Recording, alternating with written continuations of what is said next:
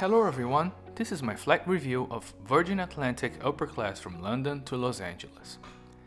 Since this is a flight review instead of a flight report, I will be sharing my impressions and opinions.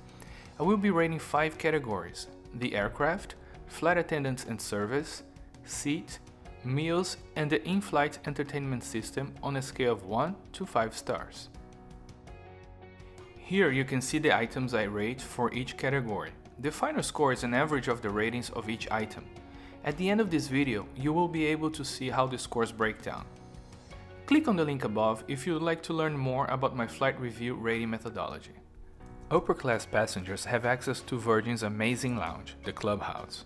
Click on the link above for my lounge review. It is definitely worth arriving at the airport early to enjoy the Clubhouse.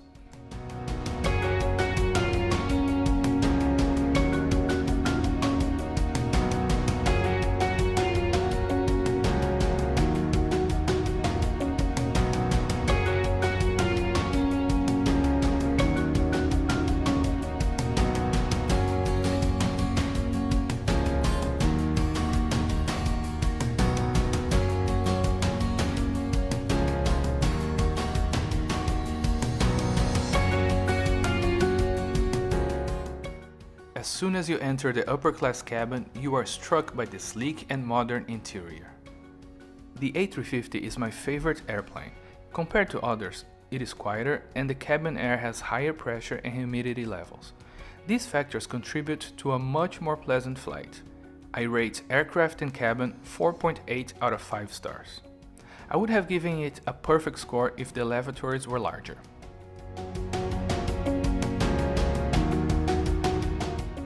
I chose champagne as my pre-departure beverage.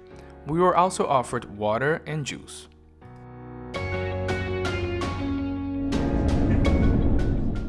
Now enjoy the sights and sounds of the takeoff.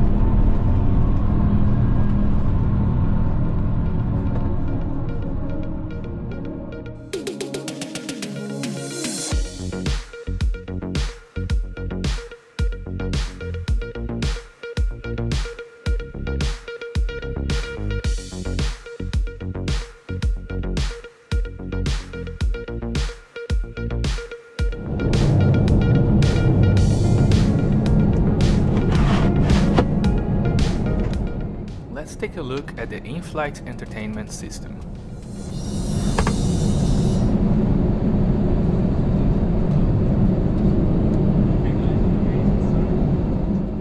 The screen is large and the resolution is great.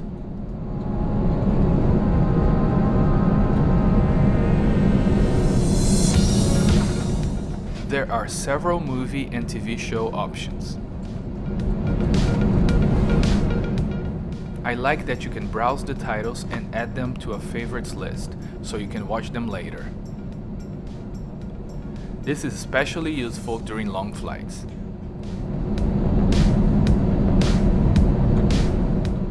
I rate the in-flight entertainment 4.5 stars. I love the screen size and resolution, but navigating the system is a bit confusing.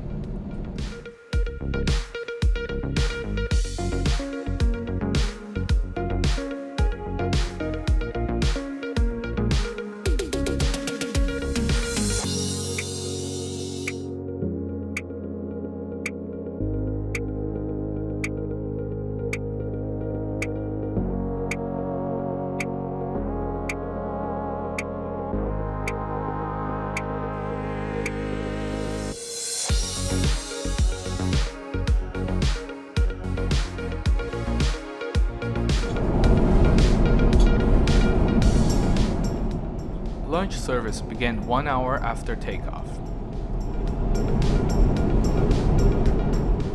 As my starter, I chose the grilled asparagus and artichoke.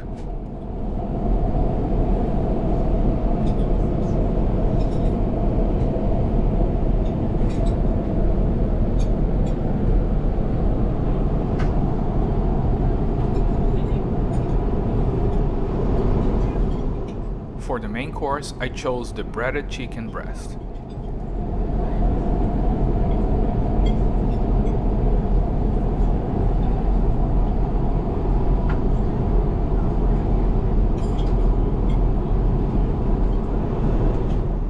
And for dessert, I had the passion fruit and chocolate dome. It was delicious. The flight attendants were kind, funny, and proactive. I rate flight attendant and service 4.8 stars. I include the amenity kit in that category. As you can see here, the amenity kit is rather basic. That is why I didn't give flight attendant and service 5 stars.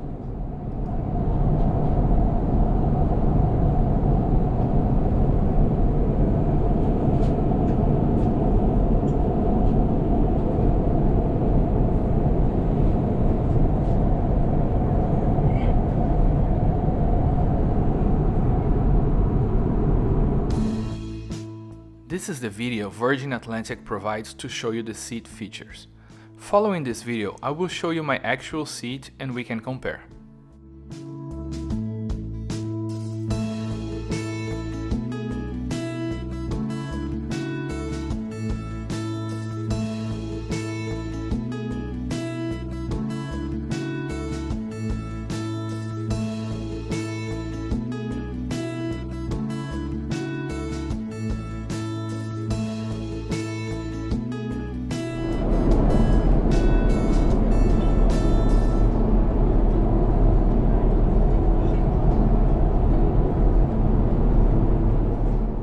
Opposite the aisle, you will find shelves and a reading light.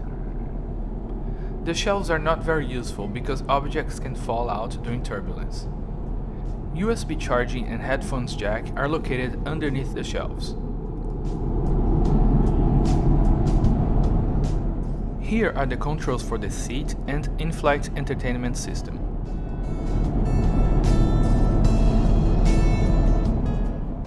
There is also an universal power outlet.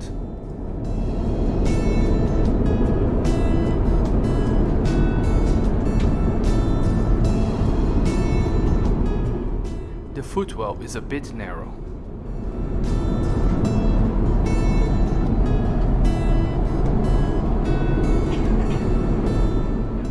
This partition does not close all the way, and it doesn't do much to increase privacy.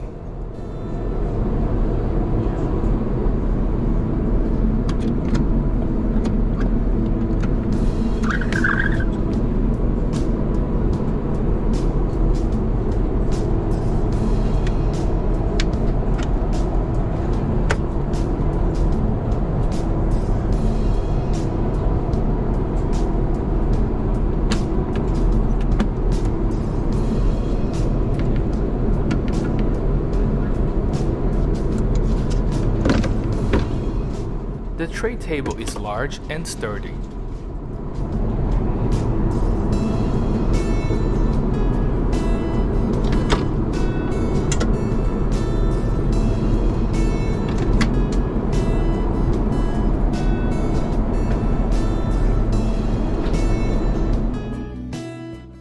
The seat turns into a fully flat bed.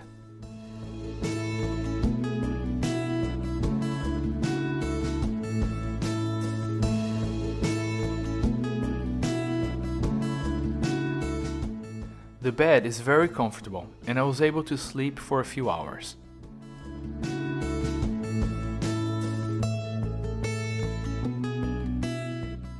I give the seat 4.3 stars. Its biggest drawback was the lack of enclosed storage. Let's take a look at the lavatory.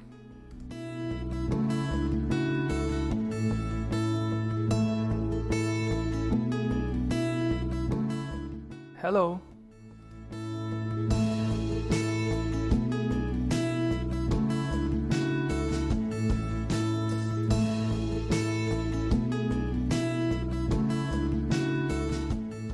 The lavatory is not very large, but it has a window.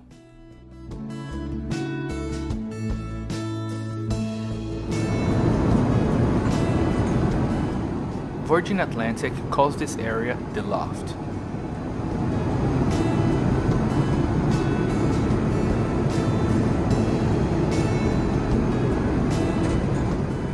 It is an area where business class passengers can socialize.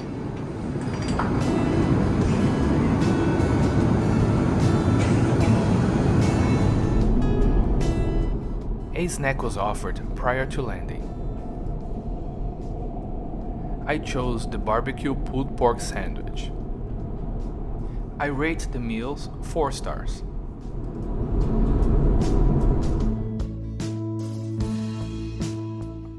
Let's review my scores. Aircraft and cabin 4.8 stars. Meals 4 stars. Seat 4.3 stars. Flight attendant and service 4.8 stars. And the in-flight entertainment system 4.5 stars, giving us a final score of 4.5 stars. I really enjoyed this long-haul flight on Virgin Atlantic. The highlights were the lounge at Heathrow, the A350 aircraft, and the lovely flight attendants. Thank you for watching. Please like and subscribe. See you next time.